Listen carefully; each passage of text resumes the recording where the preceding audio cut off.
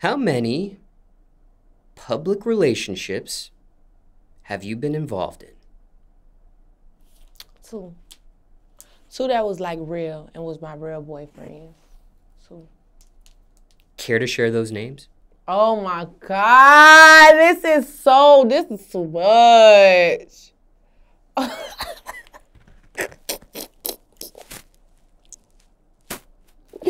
What the fuck? Okay, Raw.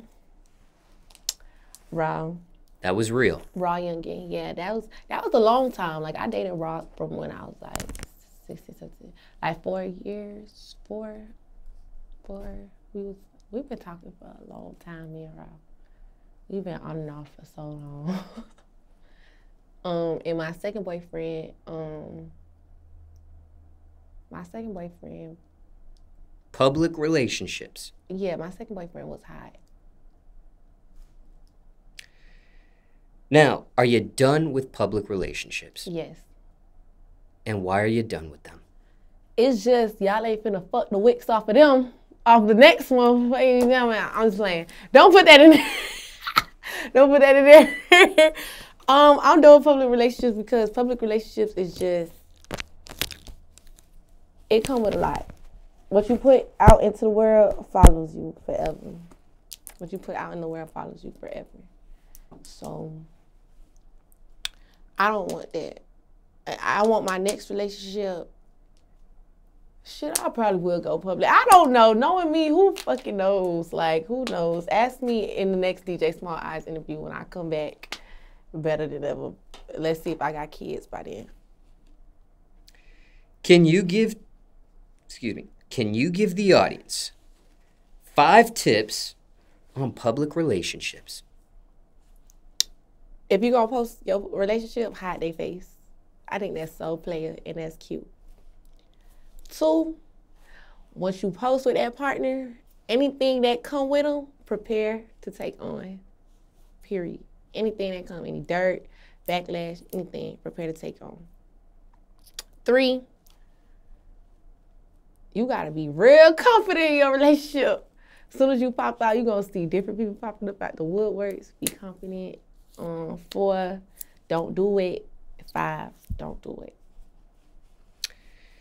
Now, when it came to public relationships, and you've had private relationships too? Mm-mm. You've never had a private relationship?